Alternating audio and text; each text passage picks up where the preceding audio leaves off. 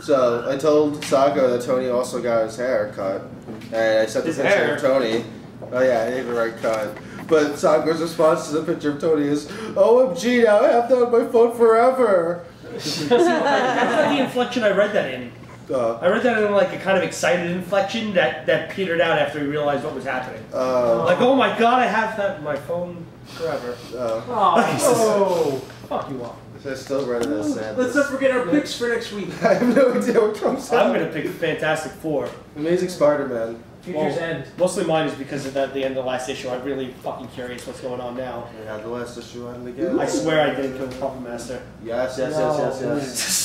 Shit. Right. Who's running Fantastic Four right now? Robinson. James Robinson. Yeah. Okay. And he's kind of killing it right now. Yeah. Who's on right now? That's bothering me. Is it? That is Leonard Kirk? Yeah, thank you. Yeah, Leonard Kirk it's a fantastic team right now on that book. Yeah. Most historic team is actually getting like some history put into it from its like mostly. I've read some of the original Sin tie-ins, and most of them feel like really far in the past, like childhood stuff. Yeah. This is the only one that seems like it's actually happened outside of the Hulk Iron Man, like affected the team, like when they were heroes, like that actually was a thing. Would you say that they topped the last team from the Hulk? I don't know. Hickman is still my favorite team in recent memory. I know. That's what I'm saying. Hickman brought it out of the malaise of the Malala run. Hickman's run of Fantastic Four was my favorite thing that Hickman's done in the last number of years. Did he do Dead of Johnny? Yes. Yes, he did. I don't know. Secret Warriors still holds that special spot in my heart for Hickman. Yeah. Secret Warriors is still the best thing he's done in Marvel, in my opinion, outside of what he's doing now. Yeah. Phobos and Ares sitting on the fields of eternity with each other is beautiful. And his Avengers issue had really, like the first 3 high concept Avengers. I know. I told somebody what my theory is with New Avengers before, and actually they just stared at me and like, that can't happen. I don't know your theory. The incursions will continue until the Ultimate Earth is coming into our Earth. Wait, with the Ultimate Earth? Ultimate Earth, it will be one of the final incursions. I didn't think of that. And that's how they're going to bring Miles, and they're going to bring people into the 616. That's how they're going to finally fully get rid of the Ultimate No, Earth. that's a really... That's when time runs out. You get quote unquote. Time runs out when they need to blow the bomb to kill their other universe because they see the mirrored selves. Yeah, Cap sees Cap. Spidey sees Spidey, kind of. You know what I mean? If they pulled, I mean, they saw those the alternate heroes that were trying to stop the actual hero. No, but now they see the alternate them. Yeah. That's a hell of a bigger impact than seeing like the rip-off Justice League. I just thought it was named Black Swan. They could pull her out, then obviously they could pull everybody else out. Do you think they could snap an entire universe right into their story? Exactly. With your theory, do you think that they Marvel 616 would somehow get their Galactus back? That's how they're going to get Galactus back. I feel he's going to be part of that world. He'll just around. No, they get Galactus back because the negative zone is all one same area. Yeah, no, he goes into the negative zone. That's the beauty of the Marvel universe. And if anyone's keeping track, he's in there with Ultimate Thor. Yes. See, and there's another way to bring another character into 616. Oh yeah, then if Ultimate Thor comes into 616 and you have the female Thor, you don't even need regular Thor. Yes. Might be confusing for people who don't read the Ultimate. Let me just. Well, no, that's why I feel like select characters like Miles and certain like really specific characters will be carried over. They're not going to bring. We're not going to have 2 Steve Rogers. We're not going to have two Thors. You know what I mean? Well, I remember everyone saying that when The Hunger came out. We all thought that, and we thought survival and all that jazz was going to be the end, and that was the third.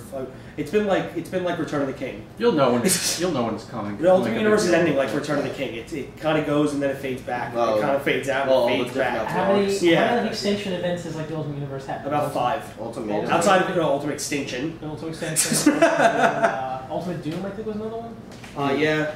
And then Reed Richards becoming like the new Doom. Yeah. And then 5 was Cataclysm, right? Holy shit. Speaking of the Ultimate Universe, if you're not reading Miles Morales, he's continued to be the only worthwhile thing in the universe for the last 3 years. But the beginning of his run till now, like the newest issue, was awesome. I saw the cover of him with Spider-Man and stuff. It's pretty cool. But it's going full circle from where it began. Too. Superior started off a really cool thing with the beginning of Spider-Verse. Like this kicked off a really cool idea, where he's stuck in the time stream and like space and universe. Awesome. Okay. Where Doc Ock is stuck. It's awesome. If you like Superior, don't fret because he's still around in some capacity. Cool. I can take that. Yeah. It was really, I was actually a lot happier with that last issue than I thought I was.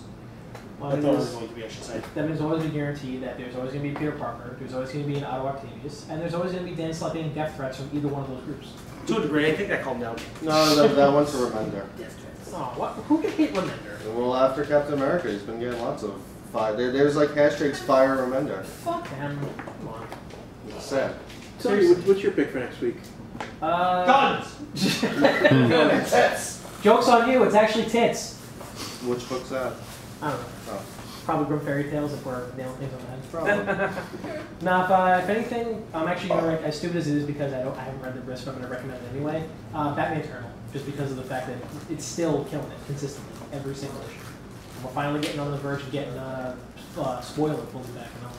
Me and a lot of other fans in the store, like Simonowski, are really going to appreciate the fact of Stephanie Brown finally comes back. Well, I've been digging the One Deacon Blackfire stuff. Yeah. That story. I'm confused. That book really fucked me up. The whole Jim Corrigan thing, though. Yeah. What do you mean? Just the way the Spectre is being portrayed within the 52s. I haven't been out to damn Phantom Stranger, so I don't know what's going on. He hasn't really shown up much for Phantom Stranger. But the fact that he's just like an entity inside him, he doesn't transform, and he's like. Yeah, I think something. And he's not dead. Yeah, no, I think Blackfire is affecting him in some way that the Spectre's not getting out. And I like the kind of thing where they're using like Maxi, like it almost seems like it is like Maxi Zeus, like he's using him as like a vessel or something like that. I like when Bilbo shows up. And the other cool thing about Batman Eternal is the relationship between Tim Drake and Harper Row. I think their bits are a lot of fun. Yeah, like people, like I saw, I think one or two people sent us that on Facebook. Yes. There's just like Rob is looking for Jamie. Speaking of Tim Drake, though, in Batman Eternal, that's the best written Tim Drake so far in the 52. Yeah, I can agree with that. I can agree.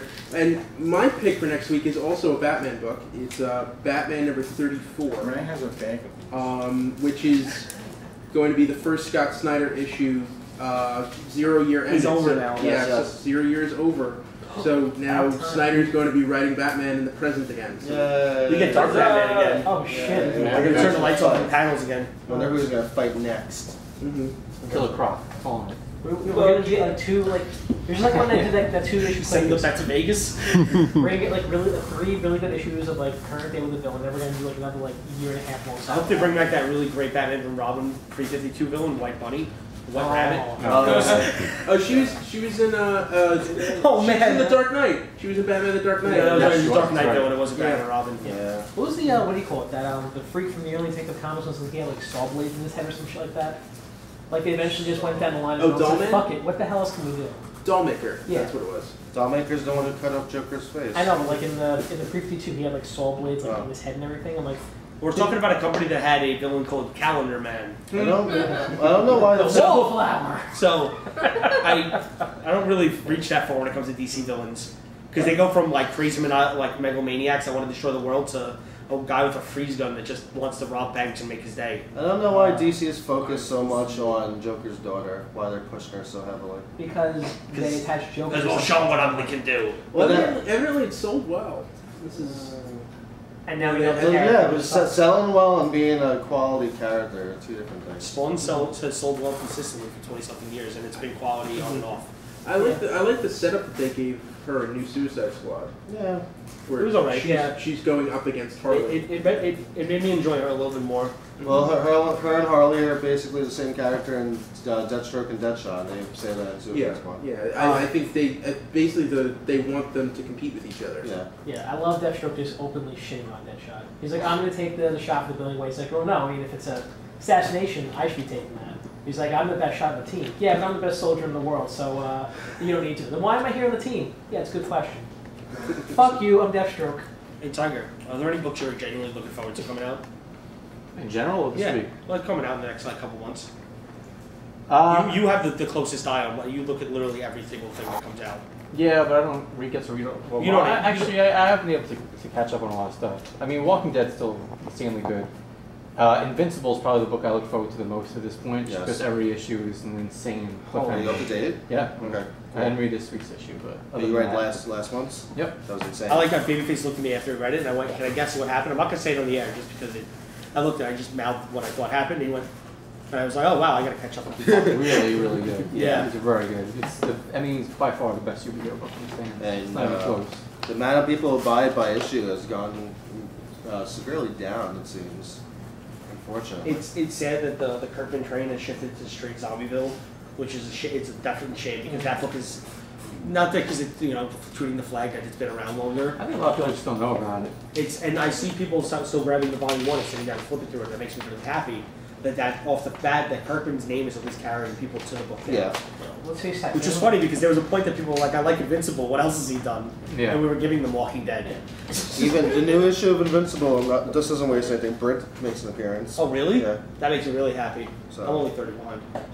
People still give me like this honest to God shocked face, and I'm like, oh well, if you like this, he created Marvel Zombies, or he did not create Marvel Zombies. Well, to a degree, he scored off with Marvel. He wrote the first one. But at the same time, he also did like an entire run of Ultimate X-Men that lasted like what, 2 years or something like that. He wrote about a year and a half Ultimate X-Men. He wrote probably the only Jubilee story I can stomach. Irredeemable Ant-Man. Irredeemable Ant-Man, which if you really want to watch a new Ant-Man movie, I think catching up on Eric O'Grady is gonna be smart. Yeah. Oh. Starlight's another book that's really good. That's coming out next week. That is really good. I think I missed an issue though. Yeah, I didn't know it was up to 3. You gotta catch up on that. 4 comes out next week, right? Yeah. Yeah. It's really. I read 1 and 2. I dug it a lot. It's just really weird to see like a Mark Miller book consistently coming out on time. Well, MPH. That's what MPH. That's good too. I like the first all issue. his books are good. Yeah, Mark Miller's. It takes so long to come out. Yeah. Yeah, that's funny. Hey, the final Kick-Ass came out today. Which one? Final Kick-Ass came out today. Oh yeah. Which is a long time coming at this point, which is as long as we've been open, no store for 3 volumes and Hit Girl. His first thing in the 4 was literally wow. I can't believe it's been like 8 years. Yeah, Kick-Ass the first Kick-Ass series came out in 2007. I actually stopped them at Kick-Ass 3 because I buy them in hardcover. Oh, okay. Yeah, I buy them in hardcover now. I actually thought about it and I was like, this might be ending soon, so I'm gonna wait. I'm gonna sit back and wait. Yeah, we were in the first Kick-Ass. We were listed in the first issue. We had the posters in the window. It was part of the Ed campaign. Yeah, you mentioned. Yeah. Yeah, it was special. We got that special snowflake status immediately. Yeah. Yeah. Speaking of soft covers, I'm really pissed that SDCC got an exclusive Deadly Class hardcover. I was really looking forward. Did you ever see the Emerald City Comic Con Adventure Time hardcover? Because that's gorgeous. No, I did not. That's the Lich sucking the whole world of Boo into a sack. Ooh. Yeah, it's pretty awesome. Don't be too sad. Our Comic Con will probably have cool exclusives. Yeah. Good point. But not what you like, so fuck you. Yeah. Wow. Thanks. Good Bikini is not coming there.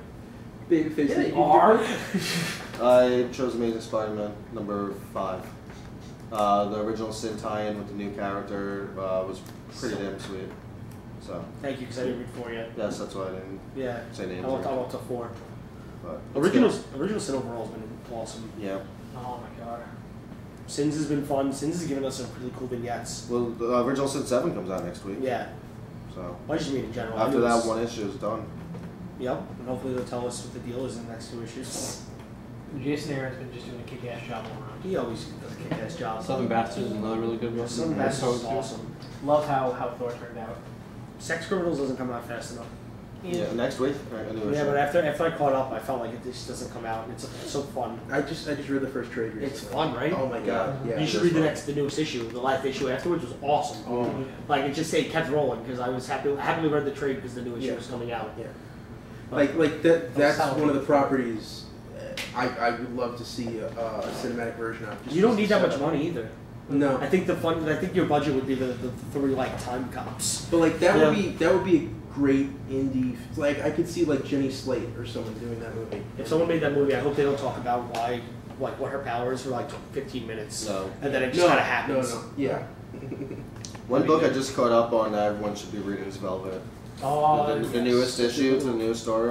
It's Ed Brubaker. Come on. Brubaker anything. Yeah. And it's not even just Brubaker by himself. It's Brubaker and everything. It's the creative team who did Winter Soldier, who created the Winter Soldier. They're the guys that made me read Captain America. They made me want to read Captain Well, I'm almost done with Fatale, and Fatale beginning to end. Yeah. It's fantastic. Who does he That's Brubaker. It's Phillips. It's Phillips. Brubaker and But Phillips. it's something that nobody touches a lot of outside of like the Nomiverse. I feel like genuine occult.